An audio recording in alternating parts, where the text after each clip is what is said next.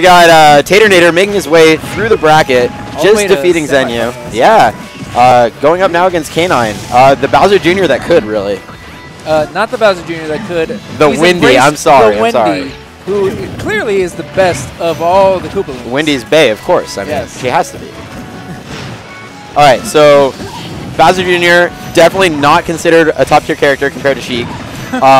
Sheik should have a lot of tools in this matchup. The fair in particular in this matchup just absolutely ruins Bowser Jr.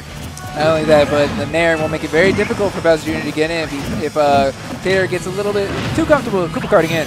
Ooh, I knew he was going to go for that read. K9 loves to wait out those air dodge reads with the bouncing fish and takes the first stock with it here.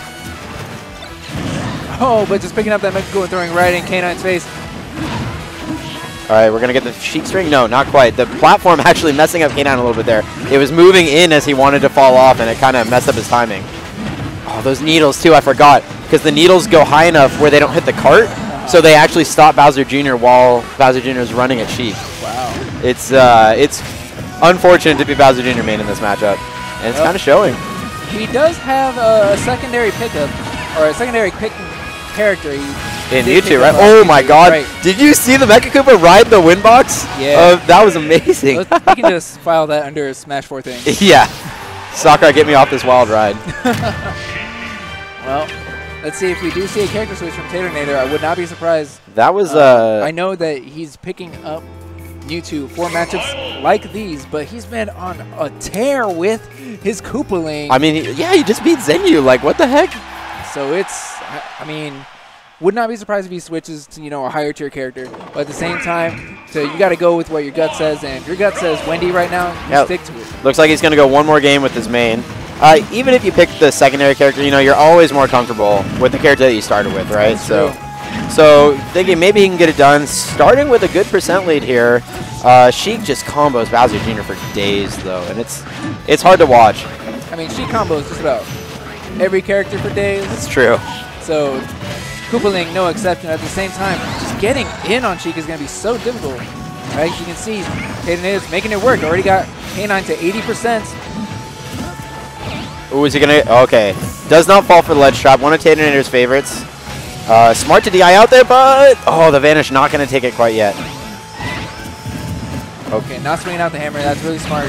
Ooh. K9's reaction is so good that he would have actually, as soon as that hammer connected onto his shield, it would have been a back air right on that Koopa. Yeah, I'm actually surprised Taternator didn't get the kill right there. He got K9 with the hit that he wanted out of the Koopa cart, but was not able to convert, and K9 will take this first stock of game 2.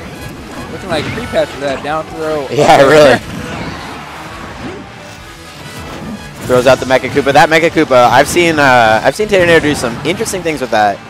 It has wonky interactions with a lot of other items. Oh, he catches him on the backswing of the bouncing fish.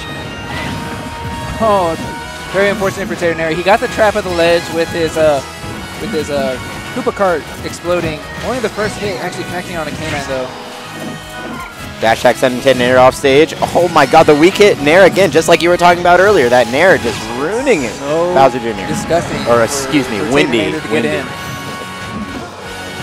Just any long-lasting hitbox, especially if it's like a soft hit Nair, it's going to allow K9 to just follow up. But drop down up air is the answer for the first stock. Was he trying to grab the Mecha Koopa right there with jab, but it just like walked past him for no reason? That was pretty good.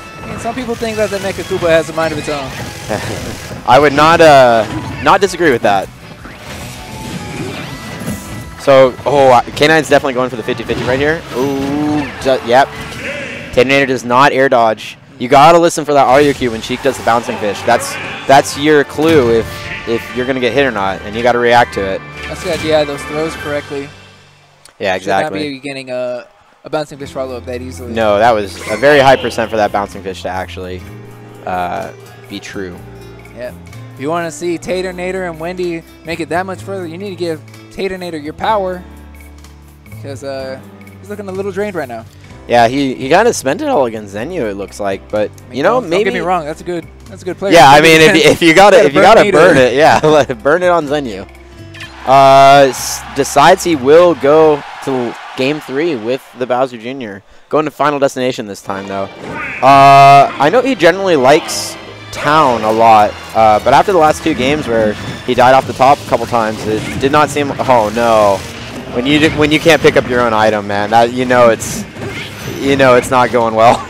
Not only that, but he's landing with these unsafe options, throwing out fair, has a good amount of lag, recovery, and K9 just following up off of it. But you know what? Let's see if he can find a new gear in that Mecha Koopa, man. Let's see if he can kick it into overdrive. Not looking good so far, but you know, I'll keep the belief going for now. Oh, that was pretty cute by K9 right there. I kind of wanted to see it hit. No surprise to see that all our Sheiks very adept at going for that mix-up with the bouncing fish off the wall. And gets the same mix-up again. Does not change what he was doing at all. It's just working. But he didn't use the Mecha Koopa to land safely. But just throwing out a barrage of attacks, K9 making it very difficult just to land his feet on the ground. Taternator dropping first stock. Dig deep now, Taternator, if you want to take this one. But K9 with a commanding lead right now, only 48%. Game 3, Taternator potentially on his tournament stock at this point. That's right. Getting stuck on the right side of the stage. K9. Whoa, whoa, whoa. Okay, it looked like he traded with down air. That was. Yeah, he traded with down air. That was a very strange interaction there. The okay. Wow, the vanish. K9 holding down, making sure that he doesn't grab the ledge right away. Letting the wind box and the hurt box come out and interrupt the down air from Taternator. That would have been bad news for K9. Yeah. Ooh. Oh, doesn't get the second one. I see him get the people with the backswing quite a lot. Kind of surprising to see. Oh, okay, he did get the card back. And gets the kill and makes it back. That was, I did not think he had the distance. Swing for the fences, he did. But, not yet. A little too late. Wendy is a thick girl, man. Get the one needle, but no bouncing fish conversion.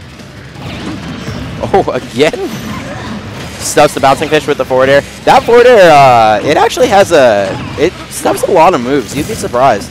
It lasts a lot longer than people would expect for a yeah, forward it does. It has that weird landing hitbox that you'll sometimes see it too. Catches a lot of people off guard. And it spins, it doesn't just spin around once.